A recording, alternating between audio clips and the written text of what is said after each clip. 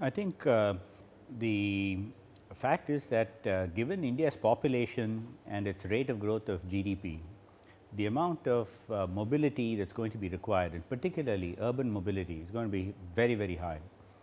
And frankly, I don't think we're going to be able to solve this urban mobility demand just with building more flyovers and more elevated highways.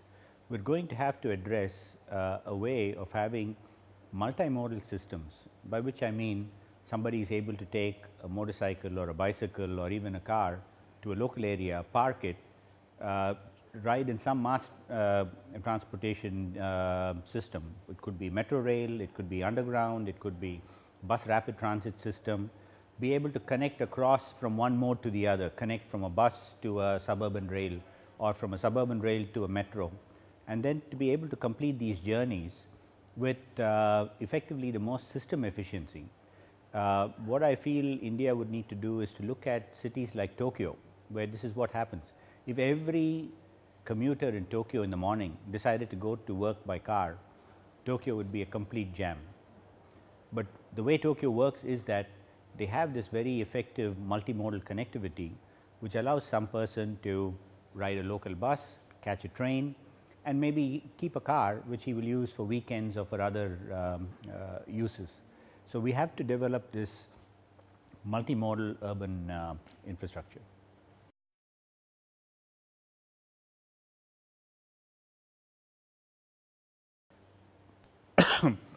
During this phase, we are seeing two global trends.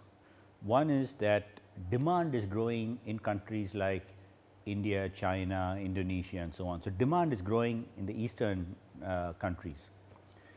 Equally, perhaps related to this, manufacturing is growing in these eastern countries, even as global manufacturers are looking for low cost solutions.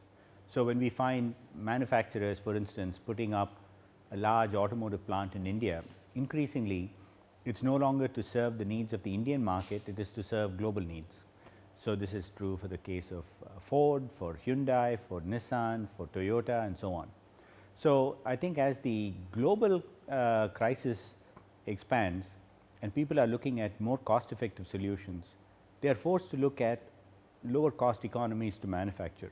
So, both as a consuming economy and as a manufacturing economy, countries in the East like India will play a more important role.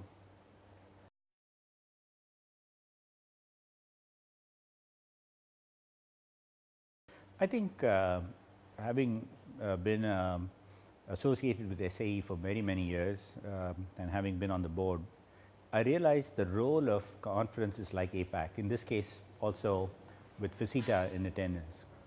I think these bring together people from various countries with various perspectives to address topics that we are all interested in globally.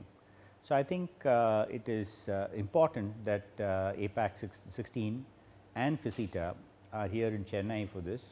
I think it gives this global body an opportunity to immerse and interact with problems unique to India and opportunities arising from India, and equally for the Indian audience to have a chance to interact with these global perspectives. So, it's very important as a two-way dialogue and I am very happy it's happened here.